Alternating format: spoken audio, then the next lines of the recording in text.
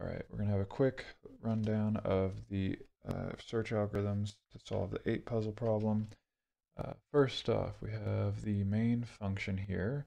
So it's basically going to read our input file, which is a comma delimited text file in which each of these is an initial state. So we have right now 5 games that we can go ahead and play, so 5 initial states.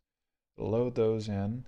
Our goal test, what we want is 1, 2, 3, 4, 5, 6, 7, 8 around the outside, 0 in the center. And we have our search process here, which is our class. We'll take a look at that a little later. That basically lets us handle the nodes a little easier. So then from here, we're going to run through the input files one at a time, little error checking to make sure it's the right size and has the right values in there.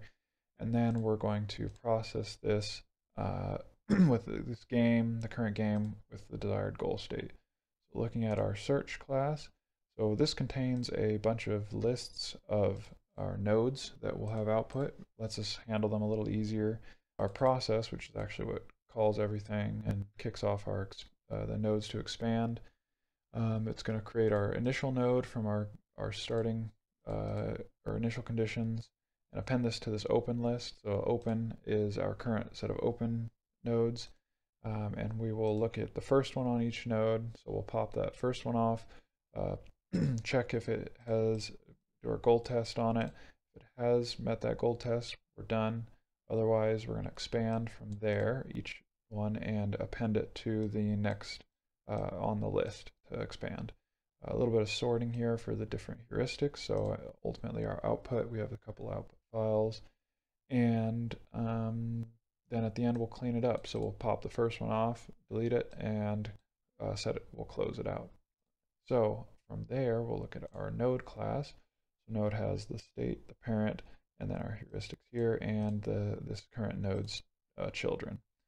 And the main function here, expand, finds the current state and checks for valid moves. So really it's checking if we're on like left side, right side. We can't move left from the left side or up from the top. And I also added so that we can't go back into previously explored states. So that is really the check valid move flag.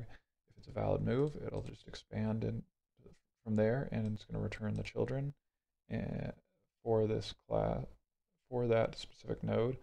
And it's going to basically search until it finds the solution. And then a quick run of it, we can see the first puzzle was extremely easy. We'll see that the first puzzle was basically solved. The only difference was 8 moved to 0, and it's expanded. You can see this one sorted by the displaced values and the depth value, and it solved it basically in the first attempt. Moving to the next one, see the second one's going to be a little more difficult. So after the first one is complete, it's going to step through, and it has a little bit more, and each node will be expanded during the search. 3, depth of 3.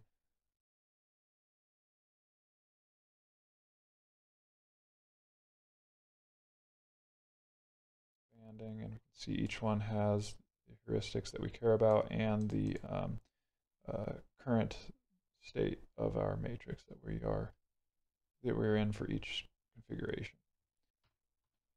Some of them will take a little longer. State 3, for example, took a little longer, but each of these we do see will find a solution in the end, though they do get pretty lengthy. I think some of them we get down to a depth of 10, and yeah, that's the quick overview of the search algorithm for solving the 8 puzzle problem.